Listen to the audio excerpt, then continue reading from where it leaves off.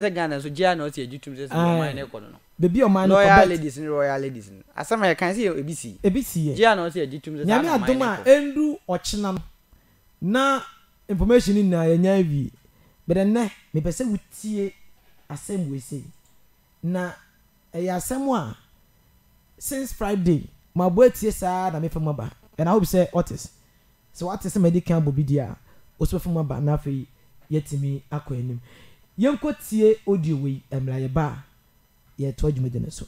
Anopa penya majimegwa eske maba amanyo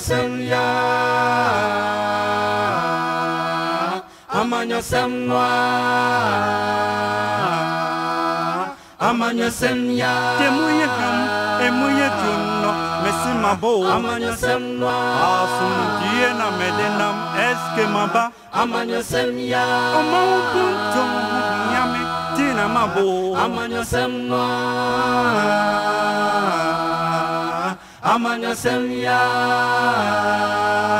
the broadcaster amanyo semya. Offinso of Montie will bring to you constructive criticism. Send your chance bia woni mu asonti or how bia so wona no yi enunti say ye ngumasua apomuden honsem ahonidie anase or how bia wo bia no ye be yi anu ama wa ya. We are rebuilding Offinso of through constructive criticism. We talk about issues concerning education, sanitation, health, and any problem, and we give solution to them. We are live and listening to Offinso of Montie. Wanyate praka, Offinso of Montie. Wanyate praka, Offinso of Montie.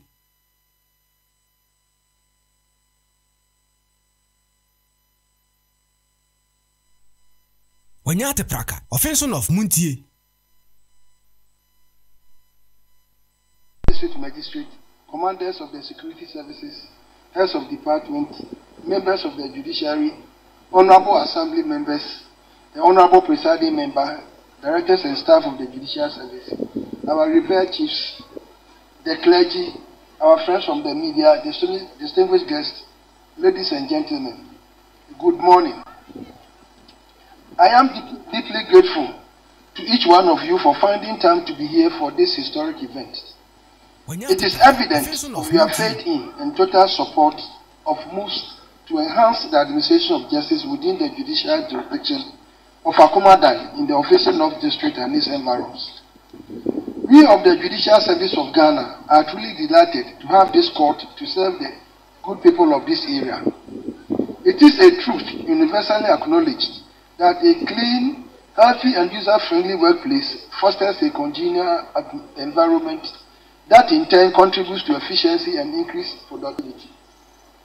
And this principally explains the joy that we share today with our brothers and sisters with regard to the state of this new building to house the District Court at Akufo-Addo. On this occasion, it is fitting and proper to publicly acknowledge the contributions of those whose untiring efforts have brought success and hope to many of our compatriots. Now, a brief historical background of how this project came into fruition. A needs assessment conducted in 2018 and 2019 by my predecessor in office during a nationwide inspection of the courts revealed that quite a sizable number of our infrastructure failed the test. That a courthouse should be decent and comfortable to provide a working environment conducive to productivity and reflect the authority and dignity of not only the judiciary but also the state. On assumption of office, I was particularly concerned about the environment in which court business was being conducted and the safety of the judges and magistrates, staff, lawyers and public who patronize our services. Several consultative meetings with the Ministry of Local Government, Decentralization and Rural Development and the Peace Assembly's Common Fund Administration culminated in a bold declaration by His Excellency the President that would construct over 100 courthouses with bungalows for judges and magistrates across the country. That sounded ambitious indeed, but today it is being made manifest. So on behalf of the judiciary and the judicial service, and on my own behalf, I would like to express our profound gratitude to His Excellency the President for the kind consideration and attention to our infrastructural needs. This achievement cannot be celebrated without commending the Ministry of Local Government, Decentralization and Rural Development and the Administrator of the District Assembly's Common Fund for providing regular funding support for the project. We remain grateful to Nananom for making land available for the construction of this purposely designed court and the contractors for working around the clock to complete it. The judiciary has one burning desire, and it is this: to make the fundamental right of quality justice accessible to all Ghanaians. We believe this will contribute to a sound, peaceful, and stable environment critical to national growth and development. Now, distinguished guests, the phenomenal increase in the number of courts nationwide is to greatly reduce delays arising from a cluster of factors in justice delivery. The main objective is to provide quality service for the general public and thereby enhance public trust and confidence in the administration of justice. As service providers, we have a duty to take extremely good care of these facilities, which, in spite of other competing demands, have been provided through the generosity of taxpayers and leadership of the District Assembly Common Fund. For their part, justice and judicial service staff must treat all who access the court with respect and dignity, as well as attend to their needs in a timely and courteous manner. Furthermore, each office holder must work diligently and conscientiously to enhance public confidence and trust in the administration of justice. It is equally important to remind all of us, court users and the general public alike, that we owe ourselves and the great nation a corresponding duty to help the judicial service build a credible and trustworthy system. This implies that we must never, on any account, entice court users to do what in law or which is bad for the administration of justice or morality fronts on. I believe you are well aware of those negative habits and tendencies that undermine the administration of justice and rob the poor and innocent of justice delivery. I appeal to you to join forces with all men and women of good conscience to fight the ills that militate against the smooth administration of justice that undermine the peace and stability of our nation. We are accountable to you. So do not hesitate to report those grave acts of misconduct that threaten the rule of law to the Complaints Unit of Judicial Service or the Office of the Chief Justice for prompt investigations and redress. It is equally important that court users try as much as possible to make use of the alternative dispute resolution to resolve most, if not all, contentious or complex disputes that are filed in the courts. Nana, the judiciary is grateful that you are here today and that resolving dispute, as you know and as I've said, will help this court to reduce the number of the backlog. Simple monetary claims, simple claims in tort, family disputes, and others are known to be appropriate for settlement through cost-effective alternative dispute resolution. That way, judges and magistrates will have time to deal expeditiously and effectively with those cases not suitable for the alternative dispute resolution. On this note, it is my pleasure to declare this court duly opened. May it be a blessing to all, especially those who enter her portals in search of justice and equity. I thank you for your kind attention. Offinso of Montie. Okay, we Chief Justice, but Mami Koyanko Tie Regional Minister Emrameba and Mesa Soya Beka Wasen Bim Ediachiro. Now, this is not the first time I made TBB every regional minister one. And in fact, this kind is very deep. And I hope say do nipa do not pay for do not nim. And some non worker just say at times no more bumoni a good maybe so. But we had a gospel fact and a regional minister a kayano. But I never center on these two no.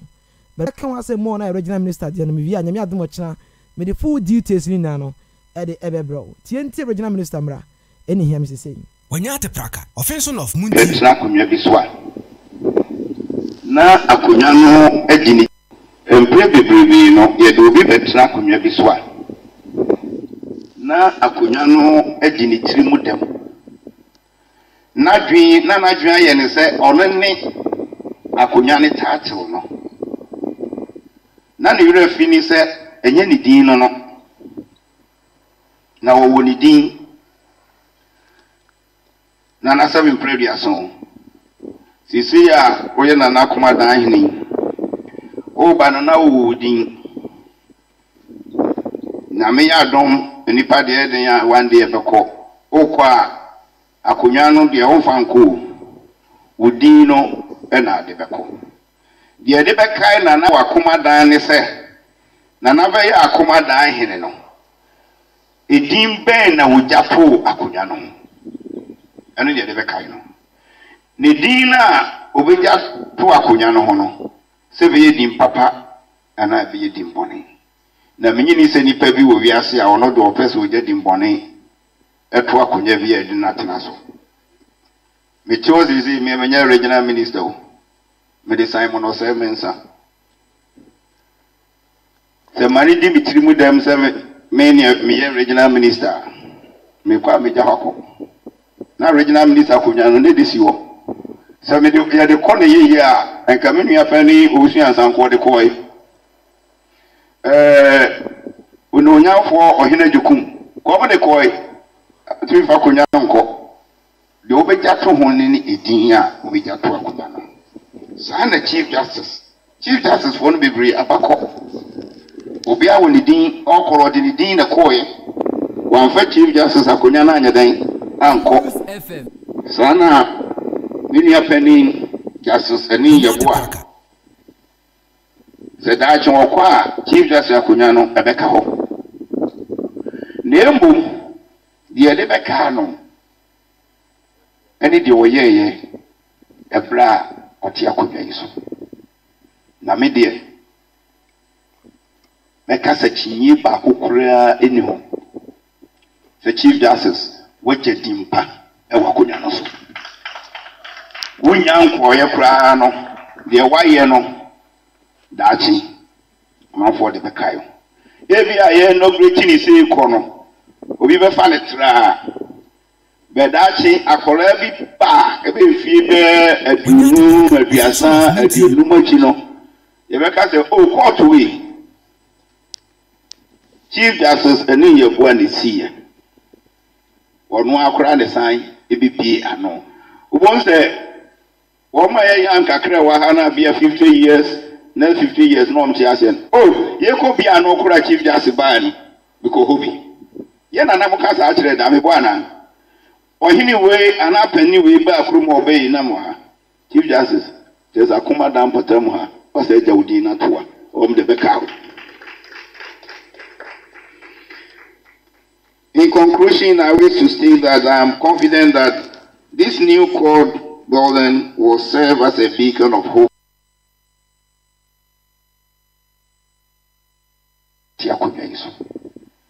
Na media. Wanyate praka. Offinso of Montie. Eka sa chinyi ba kokura eni ho. The Chief Justice waje dimpa e wakunya no so. Wunya nkoye kura no de waye no dachi amafo de bekayo. Ebi aye no grechi ni se iko no. Obi be fa ne tra.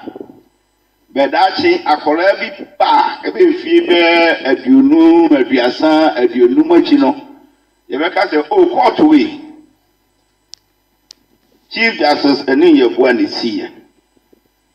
Onu akora ne san ebi bi ano. Ubon se woma ye yan kakra wa hana bia 50 years, next 50 years no mti asen. Oh, ye ko bi ano kura Chief Justice ban because hobi. Ye na na muka sa akire da me bwana. Ohini we ana pani we ba akuru mo be na mo ha.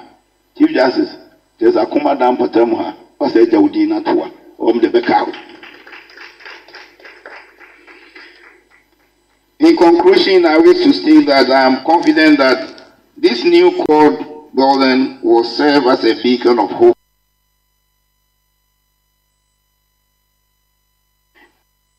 Nidina obeja to akunya no ho. Se be din papa ana be din bone. Na menyini se nipa bi wo wiase a ono do opese oja din bone. Eto akunya bi edi na tena so. Me chose zi me menya regional minister o. Me de Simon Osei Mensa. Se mani di mitirimu dem se me regional minister. Me kwa me jahako. Na regional minister akunya no ne desi wo. So me ya de corner here and come in here penny ocean and for the koi. We know now for or hina jukum. Come the koi. Three for kunyanonko. The obejato honey idinya obejato akunyano. Sign the Chief Justice. Chief Justice won't be brave abako. Obia will need all color the dean a koi. One for Chief Justice akunyana and then uncle. Sana. Many are penny justice and in your boy. Said I Chief Justice Akunyano, Abeka. Okay, and it's true. Obia car on for Bibia Enco. A idea, I was here Shannon song. As so at the MIA. Do beer co ebe was as bia no eh. O dear ye dear in said den o kwa obejan wako. Ada yeniha. And now Dr. Saboko Japekube DC oko.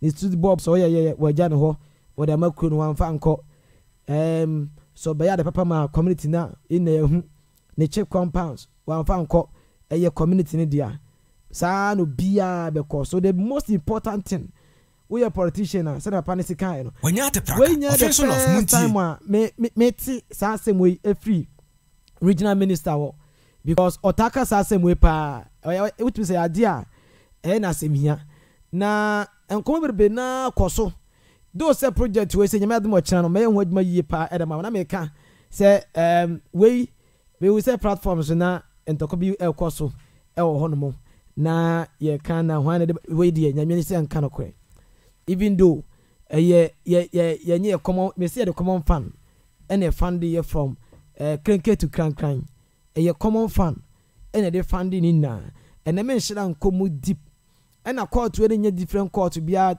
say e chen ye the old one e wo hoi no we a district court so nsem a ye bedi ni wo ha ya no abia ene kwadi no bet minimi say nyame adom o kira no menya admani na ye na menya engineer na menya presided member maybe say dey na modi old one we eye. And to be frank with you tama Chief Justice ba ye no na me no what say ka say ye won institutions bo na say wo sika na so be si ama wo mo a utimi pa wo pe emfa design bi ama there be te say court dan and please even hospital cry no wo sika no be si a okoje plan no free esoro no na deba.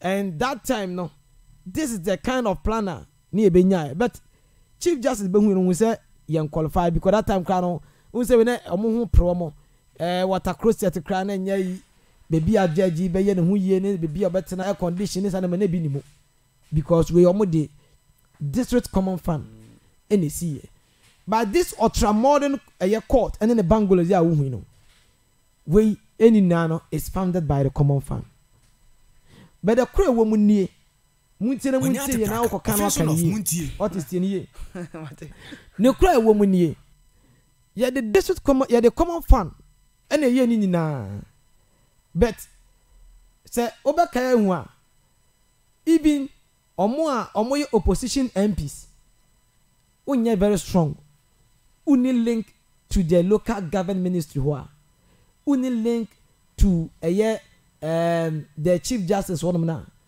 sisi am no say we opposition party a so we dey na why you mind say why you say na wie na say we dey uti na yi because say na beba was ni na say politics and then lobbying skills no politics mu and I say nya for your fortune say konya Offinso of Montie MP a local government one be nya fast cry oh yes but sikane de enye yen common fund ye ba yi na di ye eno be nya na we ana intimacy you bet me sin ye be che ne na me kai adan ya de 1 year you come as we 10 years and get basic yes with ancillary facilities bibia wo motakulia fixing konwa afixing doors common fund the bar assembly bet me sin dan we e be che there and e be che but when dey Offinso of Montie on the contract and wo ba the only man so be hu DC ni aka say land no cross them there me hina abaso and then me hima abaso na komada hene ene oba hima nyame nhira mo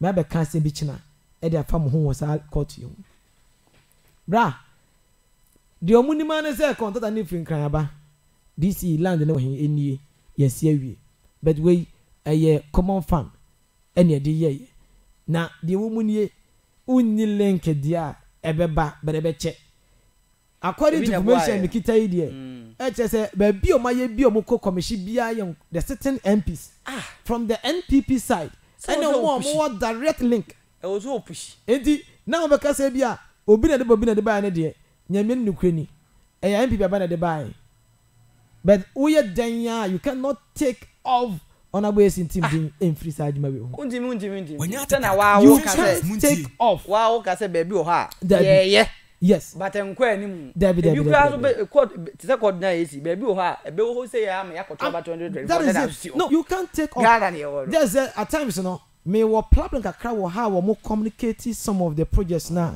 a war facing of and how makasa no doesn't too much and no kasa be now try say over explain it to yourself biana you create debate and unnecessary talk bia they were obedi onkomo bia boss ade e local government ministry na e Offinso of Montie on expect say ye de be boy ana ye de enkoye sa ndi boss ye di say ya commission ajemensa kosa ebetima tata chiman aka say omo so pension uko aye okomadan a omo ye district court o hormo omu na betimi o achievement yes omu na betimi afa MPP as a whole party achievement that is it but MP so lobby ama de na abantem yes until you can't take off the din in free project you but the most important thing is say yenya this court ade project beyond the local government obem na boy say ade bi a project and the local government ministry menya sure say ye MP wo mu ho die obem na boy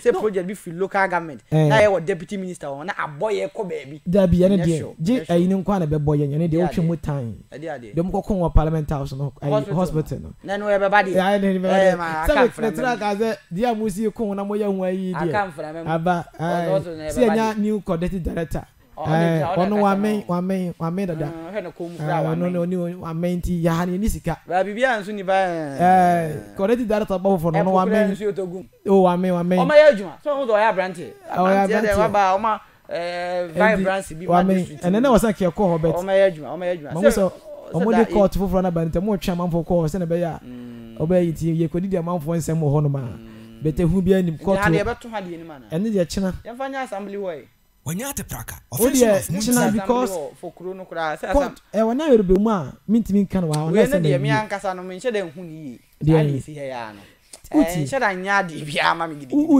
uti de hu nche da nya ko na me say Africa yam problem no hwe ma me ka say me chọ tama court we say eba district ase efofro no na omu hu bi da e wo ha say and but on the buy na omu nya mistake omu nya bone be your maintenance culture hwe POP why be jam 2 years in the politics I want your project him no and medical last week me can wa kire we say oh ba for na de ne school a from the first 2 months 3 months no what tension one so pa so when you him ba ko pese obi pram that is it say shoe best start school yi hwe woni wo bibia mono bibia but one he ye na onya odru class 1 class 2 e kona empabwa na chia that is it and then a problem because me old court we say me who mistake be wo but your maintenance culture and na we no TNG a why be jam 2 years na who expect say one ngenye me say minimum ho that is it so those omam wo no say na court ya hu pepepe eno de eno ya assemble board o say kan for o say ya kan maintenance culture no eno ya assemble for say sa be kan because that way the way see fepa fire we was the 2 years abekona fire extinguisher in the boss maintenance culture na assemble for say be kan we ya modi si achia enya we ni side no ma ko POP TNG and POP na bia be POP there TNG and bia de normal plywood Wanyate praka Offinso of Montie normal plywood on sound and ye nwai because if we so POP be why 2 years na ha de nye POP TNG me kam si POP TNG ati me why 2 years TNG kure etwam mo ko pa bi measure hwai ye nya de obeto TNG bundle say 150 say 200 a share hwan asale Wanyate praka Offinso of Montie oh yeah am I afraid DC kura man ga so be kwa akwa yeah no DC kura ka so nya wo wonya we me kai our friend engineer say engineer anko he angozi here eti e bi ma say de bi kwa ban japade enti the way dan see am na mo so wo kan ya fe pa hwe do pa dem na e be do 2 years be ko na do do kwenti mi lock de a ɛno ne asɛm ti maintenance culture Offense of Montie sadia na ebe bia ai ti yensesi ademono de ye ai utoka mu na 3 days bia ai 1 hour bia behoro me koto moto ifufuru 30 seconds bia me kosi washing be ni abo ho bozi to ye 1 minute bia na ohoro ne edi be 4 months ka na ohoro da na ohwe manim sa wase me horo ya che me so be horo ya che utoka mu na manager to ye na every 1 hour bia na ye kohoro me na me push di kokohoro ebedu me bi no ohoro no 3 months Wanyate praka offense of Montie your maintenance culture ne de abi before na nkasa ye lake na court ya fa nko ho de o say the maintenance culture papa eto court dan yes because here dada de ate say eti old one we no en na china ye o say di hu ye hu na ehu de be ye e say nya court director me na ba ono wa men dada wa men yo wa men sura han kwa na hu ye ba nu wa men ne o furu kakra e fo no wa men yo wa men na fu no so kakra bi sa me de say ne ko mu ne ko ne ko na kon na offense of Montie wa men e na ne ho so ofe ne ho so ofe ani obeya adwuma na o ho ofe na wa men na ma ya adwuma dia ye bedwo no na otedan mu no say dia obeya adwuma obeya adwuma offense of Montie so mba wo fufuru say na adwuma de mo munye ja mo munye adwuma munye ja mo ye akohia na ye akohia me yes so say o pay interview ba ko de maye na ye hu na ni so ade hu na ode be man district dabi e wase akosra no ye panyini say wo kɔ hɔ na o de nsɛm na betu dwa be akosra no na afi ya de ha de na bo no na ade na de kɔ bo no so offense of no aba no na o de na kɔ bo no na so offense of da ba ni ye nyampu ntu be ye adwuma ye na o de kɔ bo no ye fiura na se me ye fiura o ye stakeholder me ye fiura me ye fiura because me no ka say baby one moment me kan wa say every ayi to de ye nya mata cha no nya na Wanyate praka offense of Montie presided adumo adumo eze we o ye be kwa kodi bronya aya o metwo okay so ba yin tie go betwam okroma nko bo say de ndi akoma dan de dabi e wa say de bi obakrum because ye de na ye presided boni be no ho aye ya intimi last for continuous 5 months na say ad engineering work say wo ho na enya na say issue ankasa wo baby issue ni say adwuma na de 5 months kra wo ye 2 months na me ni mkreni eye contract adwuma eye contract adwuma ye de ma contract bi enti contractor no okọ enanim de ese wo ye edi say yan contractor no mumbe ye na sika ni ho ni de oye no yeso betima ye ni ya mani sika say yeso ayibi na ahye kona koto be hye ene ma tra ma kwesa ene ma tra ma kwe na ye hu say prefos for no omo na ade ni omo dia na omo contract no man sign say omo ba ye offense of Montie ana ye from ay ko fro bi a enyo na ye adwuma no say omo be nya kakenti na ba ye ma tra ma kwa adwuma okoso ha ne bakakra na asaso no because wo timi na ho na tetetetetete da ko yeto ma shipro yo bi wo mo so e say di be 2-3 years there be you started ye no ai e be 2-3 years na endum da ye time started say ye de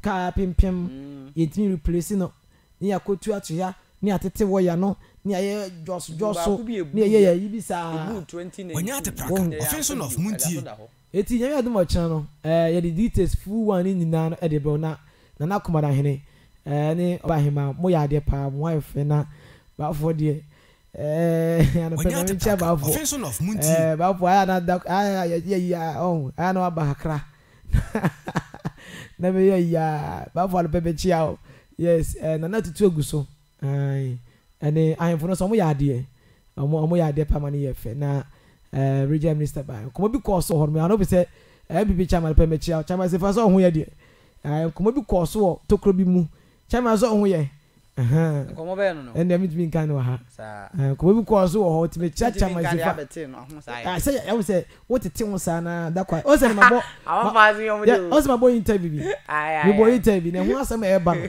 wo chairman sa so bobiem ewa asem bi ba nam kwamu pa MVP but oh yes Wanyate praka offense of Montie t-shirt na call you lawyer ladies call you and omo de beko omo de akọ say omo no enti na ya say de mu pa na monyae no ti atumfo the lawyer ladies na mo she t-shirt call na kwabana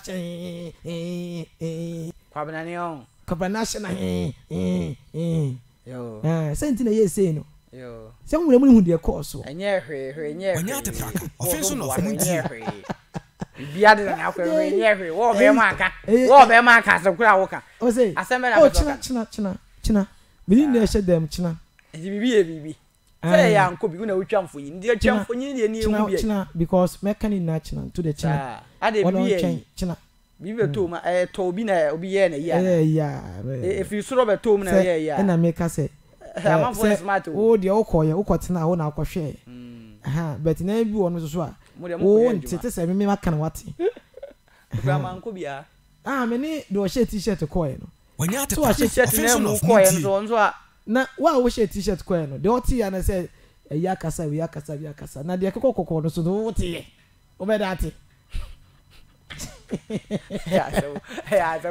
the finance but trans na monye na me kope TV no na me boa on za wo ko ye ensa mo ko t-shirt no na ke ana mo do so t-shirt for no mo do really for no so mo buy ni the France Antoine o so mo buy so manya say 6 years o say o mo di o anniversary na court na so mo di anniversary say o mo ba man fon wanya te praka Offinso of Montie Offinso of loyal ladies so nya 2 years eti o be celebrate nation we no ma ba fie no ma ba yete mo ya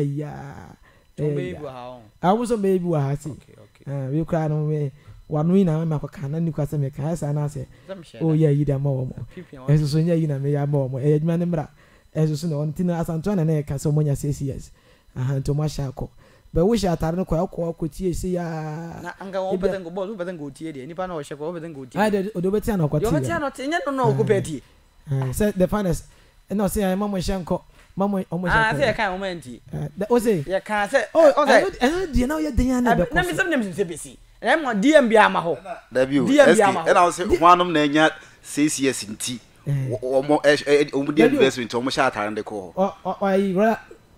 loyal or royal ladies na hono say hono ko di anniversary omo nya 6 years Offinso of omo nya 2 years nti nti oba Jackie Chan da no me ni aba no Jackie Chan oba chef oba Cynthia hey o ka sa movie no oba Cynthia na oba Santo ai eto no kwani dozo o ende o ye Jackie Chan o ye Cynthia o ya no boy Santo o ye o sa so ya Terminator oba kung fu oba Rambo oba ombak oba Rambo oba Commando asanto edi dozo ntinya nwanwa Montie and now see because of that into omo share t-shirt de ko yeah menene kasa say omo nya 6 years na when you say how na omo share de ko say I didn't omo share t-shirt buy o da bi say ye di enkomo da danti e enkomo be na ni di da bi o na enkomo e no kura no a say ni kwa say ho na mo share no so omo nya 2 years Offinso nti o say mutumi di mo da no separately na mo ahye mo t-shirt na mo de di mo da but enye ba bi e bi court na share de na nche da nye say already e dika aka ho asem na me chief justice ya to man ntare hye bi ne ye ko butai chi na make say ye Ghana man Offinso sabre no na ko say ye hye ya afade Ghana ye ntade ye ntuma ne so atia about DMB ama ho ade wan hu ana DMB ama ho Dr. Mamudu ba wi ama ayi ba yo Samira ama ho Dr. Cheso de ama ho ko pede ro mo ti asemase o Dr. Cheso ko pede o se on se ka se nga ye se aye mu program MPP program idie MPP na Dr. Cheso akọ se nka DMB abade a Dr. Cheso ko pede royal ladies abana honorable yes in team 2 t-shirt aba ase na boss o kan ye ko ye na se we hu DMB we hu friends of Dr. Cheso we hu ye ndie ye na nye kebi na royal ladies akọ DMB ntimi ma ende ye e mo DM before the British ade na t-shirt na sa oh say afutu ye de mo mutie de binum na ya so bra che no mu no shirt ba you jani nchen blue shirt bi o ba na eye ba na on e you organizer your friends say dabi mu ya mo de mamundi your friends say ye mamundi na ba ko na ya na ba ha na your friends say ayana what they say Sabatana. On so position there. No you a deputy youth organizer. On you so blue pictures no mu twam so she blue na oba na oba ya asanto aso she in the blue share one na she white shirt before the bi no. I'm say patriotic. Oba in all no makwakoye mo party adwuma wie. Iti mo ya adwuma no mo ya. Ba F. F na nakona hin so ma ya F kama. Ni kente no. On say very colorful. Hey British there. Here British. Oi. Oi. What remember? We did me carry. Did a better show. We are nice. I come on, I Offinso, I found church dom hene. Yes, and so a buy. One day, it's a one of us about for them. That's about for the about it, senior man. I don't cry because I contain an Bafo a senior man to know her. Senior man. Nana pay a chiao. And Tiba Ayaf. A movie money for pa. Chief Justice Netting no. I want the Chief Justice. Or your brand new. I don't know, a giant too. Or a giant. We had a youthful age now. Omo boy generous pa. Yeah, the young crowd a body as well. Many what is some of the young crowd and change your phone. Aye, A word you are. I 5 minutes. did I can come? Was it Robert 5 minutes? my old man? Man on Viagra. Oh, were you? Oh, were you? Offinso of Montie. New Coordinating Director, Snedge, on Chief Justice. No, share white. Blue white, you know. Well, no, wow. Wa men ne kwachi na bobo dia for let's say what by one did let's say on a share spectacle mo ba Facebook video ni twagu Facebook wa ma bi ya yanko bi e dan dia na me dia ko nyaso papa bi na gumo ko nya kama office dia ultramod office desk space yo dan dia efe na me say kan we na hu dia si ya na je ba ko ye say eyi o da bi no credit ba ko we more than one and hu we na hu ba ko na si won ya na je ba ko ye say eyi no da bi ba ko na dia nka hu bi we more than one I say no munyusu bi da bi bi wona and magistrate be fia ko ha no yes e we dia ben ni fie pa o ben ni fie ho mo wo nketo afọ na bebre ai mo e be say sa dan no mu siesie no mo fanye bibia betumi so oh yes e chena be di won komo nyina no kura say on betumi achichem dia ye offices so what you say office baby ama hwan mo na say kura do mo fa education ministry call education ha na we say ba education say anu a enya kra bi assembly hall for the district yes assembly hall say we say ho no so yes say no ya no kra polo say betumi enya sika kra free enya sika ani mo so car park ni so that program bia baby aka bia be sa ke on to me assembly hall komu si na fe machines akese na wo ho so what you say wedding cry reception reception enya moja pade nto mo nyantie nkan no ntum ba say ye chire adwen say de be ya be nya mfa so afri so ni kwa so mo mani si ho eye oman na je pade enkotra ni business venture this cabinet district no ye be eno ni asem no say ye de wutie ye chire adwen so mo ye ne se be boa so what you say sile se bia da na be si ho e be useless just say ye mfa ye hwe na mfa so bia eni dwi ha no o be ye community center de ensem na ama ho ye ne de eske o ye wadwe ti o ka se wutie ni pa no asema de o pesa wo ye wuntumi nye ena me say di paso de obe ye bia ye be ka ho asa Montie de ikai